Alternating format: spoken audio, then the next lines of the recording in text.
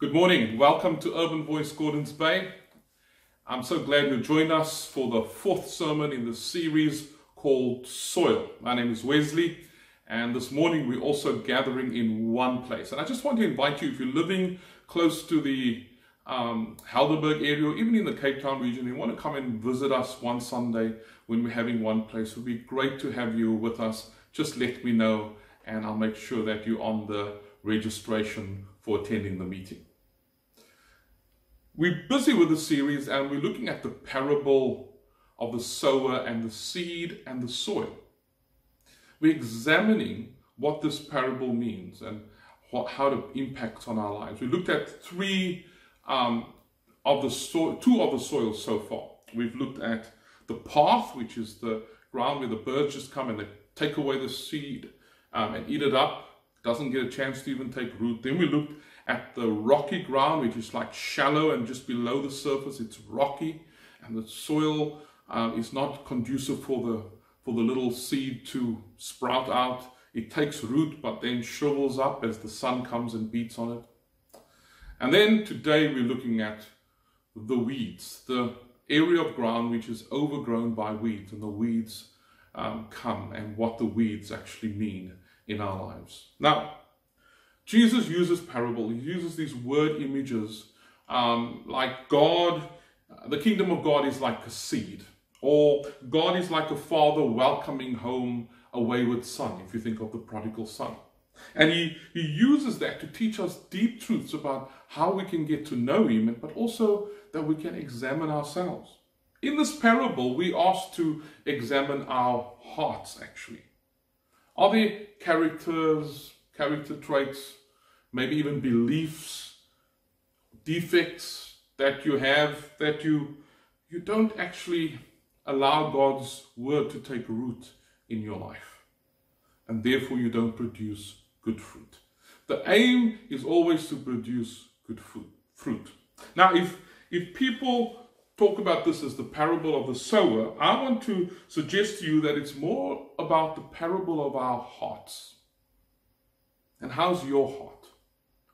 The Bible is clear.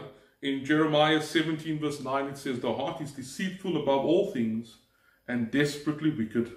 Who can know it?" In our hearts. That's why we need a heart transplant. That's why God wants to come and work in our hearts. And we're going to examine our heart today. So let's pray and ask the Holy Spirit to help us to do that well. Thank you, Lord, that we again today can allow you to come and operate on our hearts. Yes, Lord, show us those character traits in our lives that needs to change. Those things that are not honoring to you. Those attitudes that we need to change. Those beliefs that we have when we realize actually it's not right. It's not in line with your word. So come and help us to examine our hearts. But we pray that through this, our hearts will be prepared to receive the seed and to produce fruit. In Jesus' name I pray. Amen.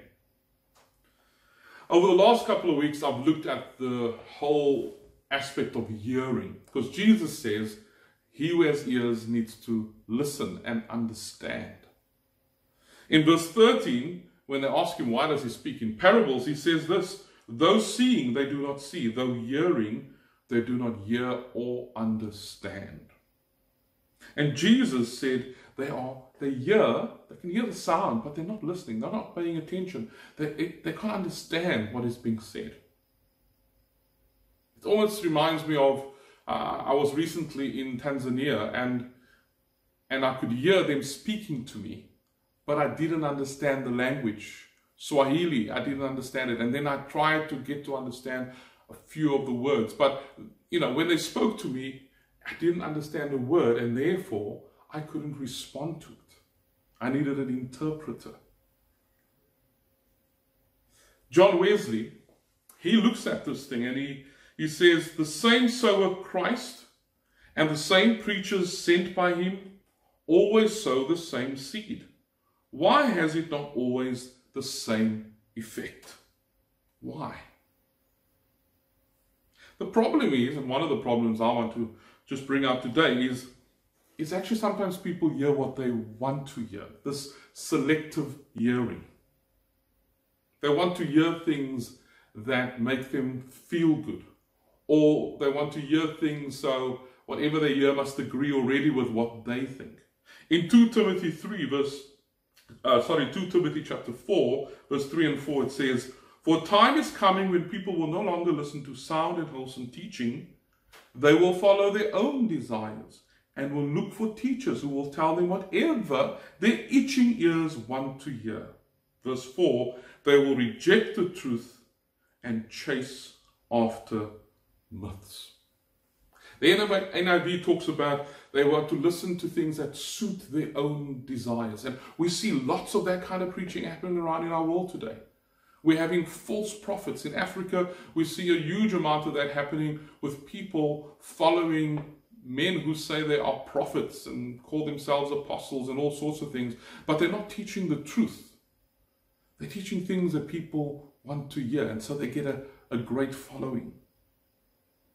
But we also live in a world that is consumer-minded. So whatever feeds my consumer passions, what I want to consume, that's what I go after. I like what Eugene Peterson, the writer who wrote The Message, he also spoke about that the food that they get is like spiritual junk food. You know, that McDonald's meal. They're looking for something instant, something that's processed even. Not something that they actually need to cut and chew. They're looking for catchy opinions that just tickle their fancy. And they get excited about this preacher because he's saying everything that they want to hear. The Amplified says this: they will not tolerate sound doctrine and accurate instruction that challenges them with God's truth. And so they seek preachers who support the errors that they hold. So I want you just to think about that for yourself. If you're a Christian following today, who are you seeking after? Are you seeking after God, or are you seeking after things that your itching ears would want to hear? And so they turn away from good teaching. They turn their backs on that. I pray you wouldn't do that today. My desire as a preacher is to make sure that I'm teaching accurately the Word of God. That you can go and check up after I've preached and see, is this scriptural? Is this in the Bible? You have the full right to do that. You should be doing that, in fact. Again, I just say, if you don't understand the scripture, and if you haven't spent some time schooling yourself in the scriptures, you're not going to actually even be able to discern if you're hearing truth or not. We had a situation just recently where someone said some things in a small group, a guest or visitor that was coming along, and quickly 2 people picked up, hey, that's not accurate with scripture. This is some other mystical idea that has been brought in. But you see, those 2 people understood the scriptures, and they've been going into the scriptures and studying it for themselves. And talking about preaching, let's look at the sower. The preacher of the gospel is a servant of the sower. We are co-sowers with Jesus. In preaching, we point people to Christ, and we proclaim what Jesus taught.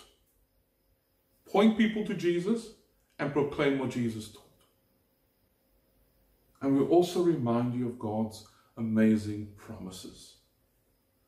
But in our preaching, and as Paul wrote in his letters, which was basically almost like preaching, he also warned, and Jesus also warned, people of behavior that doesn't honor God, or Christians, unchristlike behavior, unchristlike attitudes.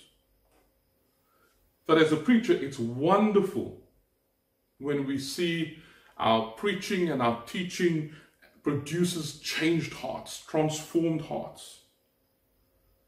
But that is not solely up to us. It's not how wonderful an orator we are, and how great we can actually set out a sermon. Paul was always compared with another preacher of his time called Apollos. And Apollos was a wonderful preacher, and Paul said so. He's a great preacher, and people were getting more excited about Apollos than than Paul. And Paul said, hey, it's so long as the word of God is being preached. Paul was not a great orator, and he says, I'm not a great orator. So it's not to do with that. There are two things. Two things. Number one, how effective this becomes into your life is, number one, the work of the Holy Spirit. The preacher is useless without the Holy Spirit. Whatever I say is useless. It will be air, it will be pie in the sky, unless the Holy Spirit works in your heart. Secondly, it's got to do with the receptiveness of your heart. The sower sows the seed. We can prompt an individual to reflect upon their lives, but repentance and transformation comes through their own confession that they need to change. Jesus, I need your help. It's the same with an alcoholic who needs to admit that they're an alcoholic first, before change can start. And so the Holy Spirit is always involved. The preacher is not the Holy Spirit. The emphasis is on the personal responsibility of individuals to respond rightly to the gospel. I normally tell people I am rubbish at making what is known in the evangelical world as altar calls or appeals. And can I say that Jesus never did that, by the way? Just by the way, it's more of an evangelical trend. Jesus just said to people, follow me. Follow me. And it's in the following that they became more like Christ. So I'm not really good at that. Because I actually kind of believe this whole thing of saying, you've heard the word, you need to respond. The Holy Spirit's speaking to you. Make a decision about how you're going to respond. Are you going to surrender or not? I'm very kind of matter of fact. I don't like fishing and, so you'll notice that that's not my style. Because I don't think it's all about me. It's about the Holy Spirit and your response. Spurgeon, the great preacher, said this. He understands, talking about the preacher, that he is not responsible for the harvest. He is only responsible for the care and the industry with which he scatters the seed. He does not make his seed. The seed is given him by his master. And so when I preach, it is comforting to know that I'm not responsible for the soil. I'm only responsible for spreading and scattering the seed as wide as possible. So what about the seed that is given to us?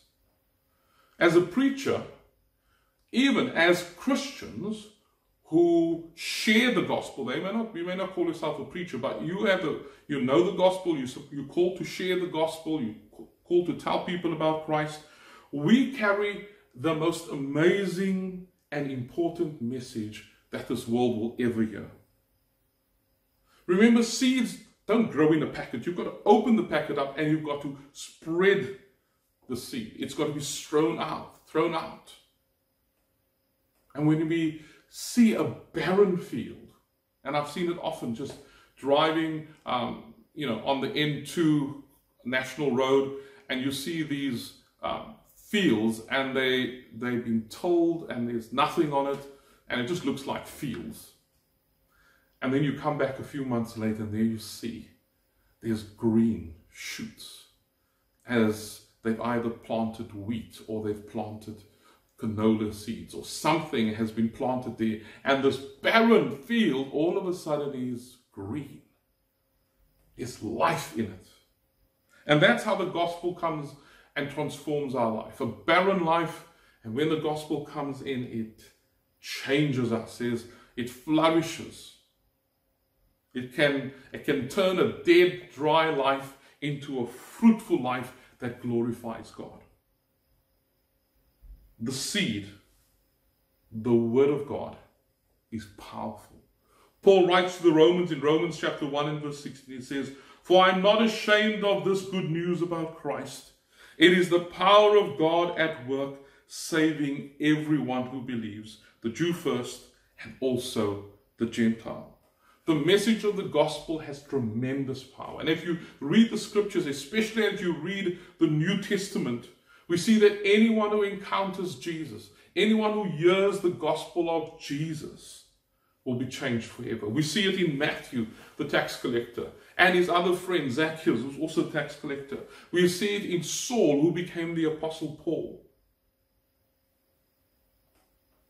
But for us, I want to say, we also experience it as Christ comes and changes our lives, as we have encounters with him. But it's not just only that moment when we encounter him, because we then start to live a life with Jesus.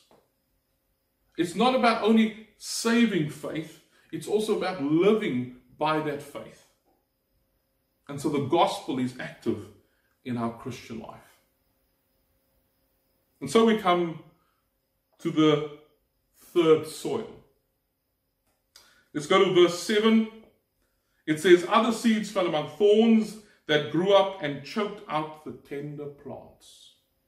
Verse 22, where Jesus gives the explanation, it says, the seed that fell among the thorns represents those who hear the word, but are all too quickly the message is crowded out. Look at that word, crowded out by the worries of this life and the lure of wealth, so no fruit is produced. The thorns are weeds. And this soil is overgrown by weeds. So the seed falls and actually it takes root, but there's a fight. There's a fight between the seeds and the weeds. And so the weeds tend to overpower this plant and destroys it. And Jesus is saying, watch that there are the weeds in your life that will come and try to overpower you. They fight for the ground. They fight for the nutrients and the nourishment. And so the weeds come and they choke the plant. When you think of the word choke, it's to choke the life, the breath out of you. Chokes you. Cut off your air supply. And when your life is overrun by spiritual weeds, you cannot experience the life of God. It chokes out the spiritual life in you. You can't breathe spiritually. And I like what it says there. It describes that the message is crowded out. In other words, you have a crowded heart. A crowded heart. So let's look at 3 weeds that choke the word. And I'm going to use the Mark version of the same parable. Mark, in Mark chapter 4, verse 19, as he writes, he says, but all too quickly the message is crowded out by the worries of this life, the lure of wealth, and the desire for other things, and so no fruit is produced. First of all, the worries of life. This is the person who says, I trust the Lord, but then worries about the things of this world. My life is so busy. Oh man, I've got my family, my children, and the sport. I'm like the taxi driver for my family, There's dance classes, and then I'm helping them with homework, and then I've got my job. And the fathers are saying, man, all the things that I still have to do and maintain the house, and, I've got to help some other people, and then you've got your family members and your aging parents and a whole range of things that you need to take care of. And often, because of your busyness, the urgent is placed above the importance.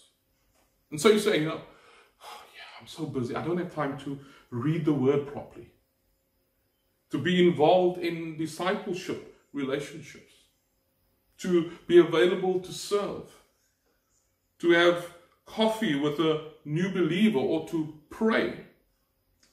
And your busyness with the things of this world, there's a distraction. Bill Hybels, he writes a book, and he wrote this book, and it's called Too Busy Not to Pray. And so many of us just do the bare minimum. Just in case the preacher, or Wesley, is going to say something about this. And then you say, hey, I'll do my bit. But it's more to appease yourself than to really please God. So the worries of this life, is that choking you today? If you evaluate your life, you look at your life, you're thinking, wow, where is my time going? What is the urgent in my life? Is that more important than my relationship with God? Secondly, the lure of wealth. The NIV says the deceitfulness of wealth. The love of money is a problem in our world. I'm going to say it again. The love of money is a problem in our world. But the lack of money is also a problem in our world. I'm sure we all would say, I wish I could do with some more money. So during lockdown, here's an interesting fact. The world's richest 10 men doubled their fortunes to 1.5 trillion US dollars during the pandemic. That comes from Oxfam, which is an organization that works among the poor, actually. Wow, that's staggering. The rich get richer and the poor get poorer. The desire for wealth, Jesus is saying here, is the problem. And we, spurred on by the greed of capitalism, we live above our means, we even get into debt because we try to keep up appearances. If you look at your own financial state, what are the things that you need to maybe cut the cloth so that it can fit your budget and fit your wallet? How materialistic have we become? Where we value things above people and above God. And Jesus knows all about it. That's why he spoke more about money than he actually, the only thing that he spoke more about money was the kingdom of God. The second thing is money. You see, God sees your hearts. And you even may be following Jesus, but you're really struggling financially. You're struggling to make ends meet, but you're faithfully following Jesus. But you have a friend who totally rejects Jesus and they're making loads of money. And so you have to watch your heart, because now jealousy and envy creeps in, and your contentment in God is rattled. Can I just say, we spoke about worry. Rich people worry. Who has the most sophisticated alarm systems? Rich people, to protect their stuff. Their stuff is more important. The security of their stuff, let's put it that way, is more important than their own spiritual security. And so we need to be careful that we need to make sure that our devotion to wealth or making money doesn't stop our supreme devotion to God. As Christ followers, money is not our chief security. It's not the primary source of our security. Jesus is. And when Jesus is talking here, he's talking about the kingdom of God. And the lure of wealth and materialism, that's all part of the kingdom of this world. How is your attaining and looking and trying to achieve more wealth choking and stunting your spiritual growth? Are you a good steward of what God has given you? Is the money that you're getting, are you being generous with it for advancing of the gospel? How's your tithing and your giving? How's your helping of the poor? Or every spare cent that you have, is it all about your own relaxation, passions, comfort, that you can spend it on yourself? The third thing that Jesus says is the desire of other things. In Luke, it talks about the pleasures of this world. What passionate desires do you have that's competing with your desire for Jesus? What other desires are having first place above your desire for Jesus? Can I say, just look at where you spent most of your time this week. Maybe you watched a series, 10 episodes, 45 minutes. That's a lot of time. Instead of praying or devoting yourself to studying the scriptures or reading a good Christian book. What about how much time have you spent reading Facebook articles or scrolling your Instagram instead of studying God's Word?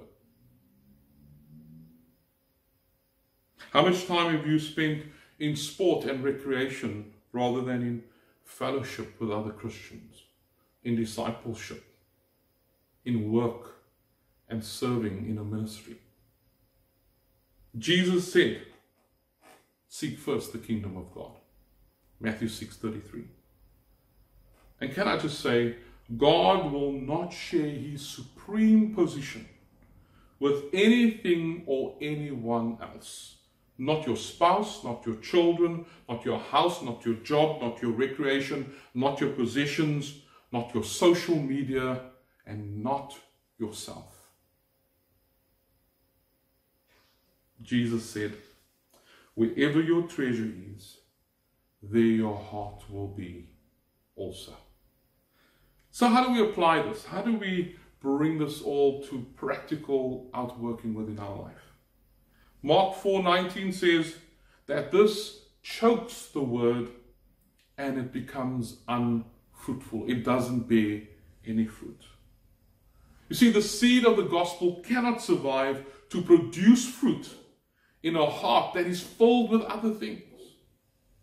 Those thorns that hinder us and prevent us from being fruitful for the glory of God.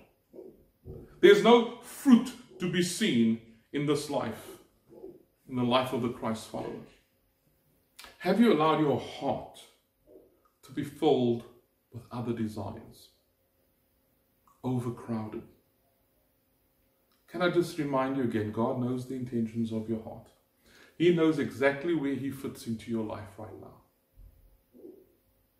And it's time that you're honest to be able to admit where he fits in. If he's not number one, won't you do that today and say, Lord, won't you be number one in my life?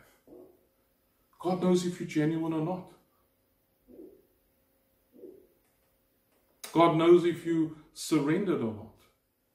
He also knows if you're hurting. He also knows if there's pain.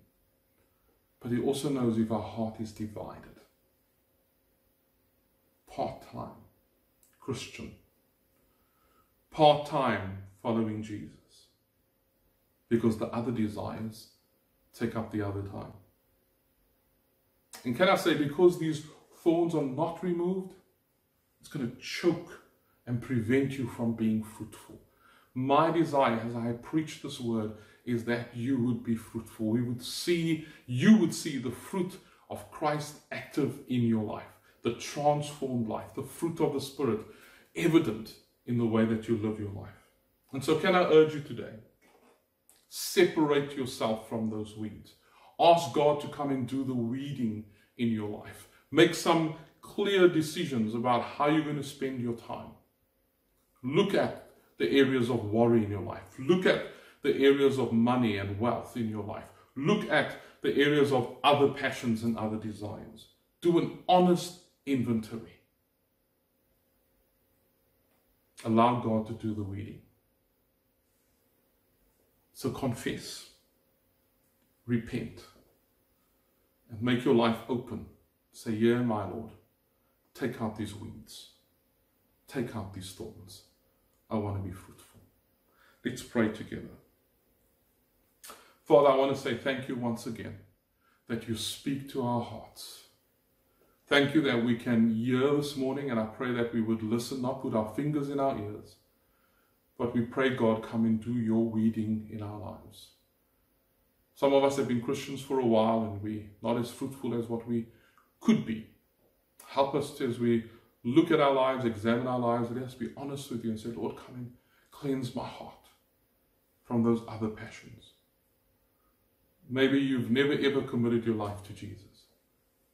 And this morning, as you're listening, you like that seed, you're trying to listen, but there's so many things in your life, and you're just saying, I'm not sure if I'm going to be able to even grow.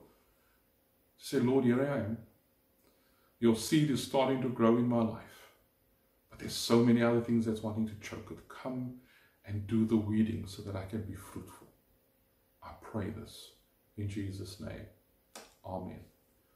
Thank you so much for watching this morning. And I do pray that this word has really encouraged you. Go and meditate on that. I do send out every week a reflection question. So if you're interested in getting that, maybe you got this from a friend, send me an email, wesley@urbanvoice.org.za. And through the week, you can meditate on this word further.